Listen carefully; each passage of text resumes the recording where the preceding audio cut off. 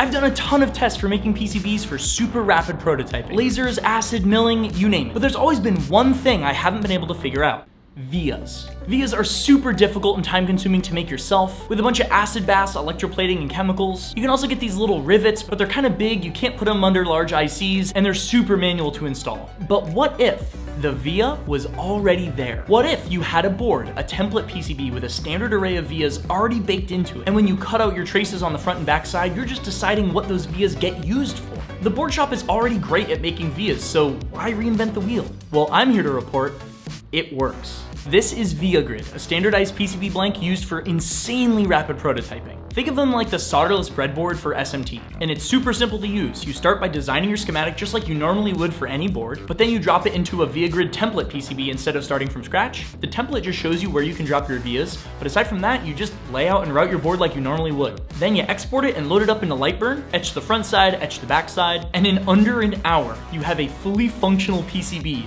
double-sided, factory vias, ready for population. Coupled with a lumen PMP, a paste extruder, and a reflow oven, the entire process from design to finished double-sided board can be under 90 minutes. I am so excited about this. I think this is such a cool technique and such a fascinating way to be able to just make any design you want in a little over an hour. That's wild. So how does this even happen? In my last video I made about etching PCBs with lasers, we had to use FR1 as a substrate instead of FR4 because the fiber laser will actually make FR4 conductive when it cuts, which is obviously not good. But the laser I'm using here is what's called a DPSS laser, or a diode pumped solid state laser that uses UV light, and it doesn't really burn anything. I'm using the Omni 1 from Commarker. This isn't sponsored, I bought this retail. But these types of lasers are now new on the market and at like a reasonable price point. The one I have isn't enclosed, but Commarker just announced that they have a new version which is fully enclosed with ventilation and interlocks and all the good stuff. It is a little pricey, however. But if you're an engineering company and being able to iterate on a PCB design every 90 minutes is important to you, it's so worth it, it's not even funny. If you don't mind waiting a week for new boards to arrive, then the board shop's probably for you.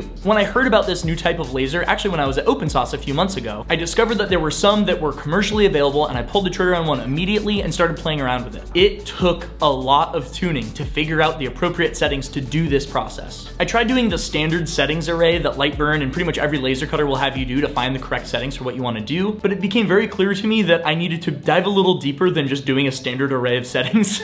I did a lot of research, asked a bunch of laser people, and got some good answers, and finally got stuff working, including a whole arc where I had to loosen the head of the laser to get it perfectly aligned. But I now have an excellent set of settings that beautifully engraves these PCBs without blasting through the FR4 underneath. Once I got the settings tuned well, I made a Lightburn project that has all the settings baked into it and also a bunch of alignment features already loaded in, and it makes it really easy to just drop in a new design and cut. An interesting problem to solve with this process was getting the board aligned to the laser. This isn't quite like just cutting on a blank piece of PCB. We have to align it with the vias so that everything works correctly. At first I tried adjusting it in Lightburn like 1/10 of a degree at a time and 100 microns at a time, but that stunk.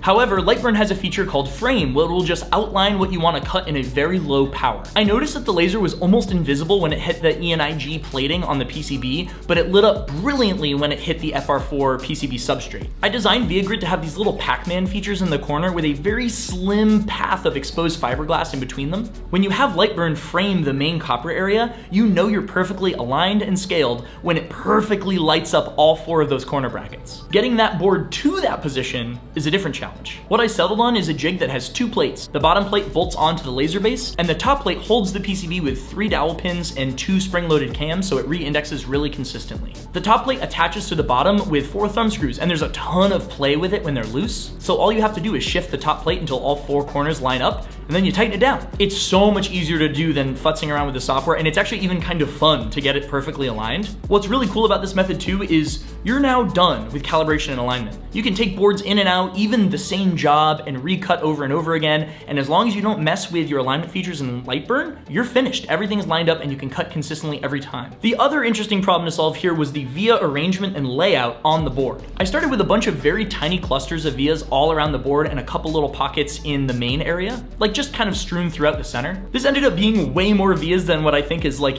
even really needed or possible for a board this size. And the clusters were really densely packed, which made alignment way more difficult. So I ended up spacing them out quite a bit so that it's much easier to get it aligned and make sure a board that we cut, even if it's not perfectly aligned, is still going to have all the vias connect to where they're supposed to go. It's much more forgiving, and increasing the space of it did not adversely affect my ability to use it at all so far. I've also been considering what a 4-layer board could look like with this method. Of course, you can't etch the inner 2 layers, so they'd have to be their own 2 dedicated nets, most likely power or ground, or 2 ground planes. Some of the exposed vias would connect to inner layer 1, the other ones would connect to inner layer 2. This could be a really handy way to get power and ground distributed nice and evenly across the board, at the expense of having to isolate every single via that connects to these layers that you don't end up using. It will add some etching time, but it's not much for what it gets you. This is something I haven't done yet, but I really want to play around with. I've actually been using Viagrid actively for the last week or so, and let me tell you, it has changed the game for how I operate. We have this really old jig we used to program the slots on feeder rails for the Lumen PNP, and it's really getting to be on its last leg.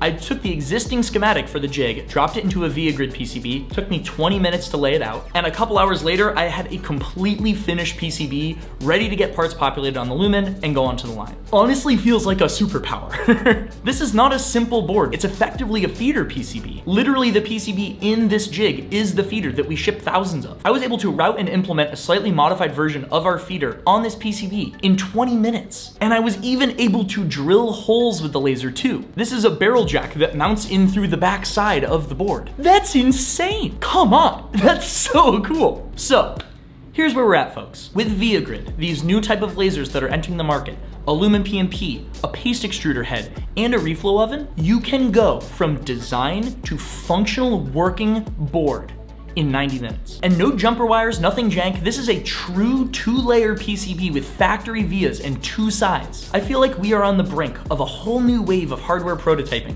where every engineering company has a workbench dedicated to quickly spinning up PCB prototypes in 90 minutes, just like every company now has a workbench with a whole bunch of 3D printers on it. And just like with 3D printers, you have to make some design concessions in order to get it to work. You have to consider overhangs, you have to consider layer lines. And this goes for any manufacturing process. You need to consider the DFM, you have to consider how it gets made. And this is no different, except the only concession is really the size of the board and where the vias are. Aside from that, you have true design freedom. So, what's next? I've taken everything I've done here and put it up in a GitHub repository. The Lightroom project file, the actual Viagrid PCB design file itself, design rules, KiCad template PCB, everything you need to do this. The design for the alignment jig is there too if you'd like to print one yourself. I also have a handful of these boards left from my first order, so if you'd like to help design and build this with me, there's a link in the description where you can reach out and I'll just send you some for free. But you have to want to do this. I want to send these to people who are going to help collaborate on this idea. I strongly believe this is something that is going to drastically reduce the iteration time for PCB design, and I want help. I want feedback on this. If you try this out yourself, please let me know how it works for you. I want to make this better and a useful standard tool for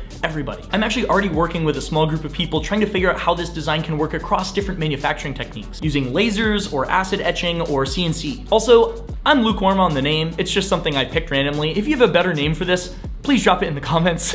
I thought the layout of the vias kind of looks like the layout of the holes on a graham cracker, and like a graham cracker and breadboard, they're both kind of like carb food things. So maybe there's something there.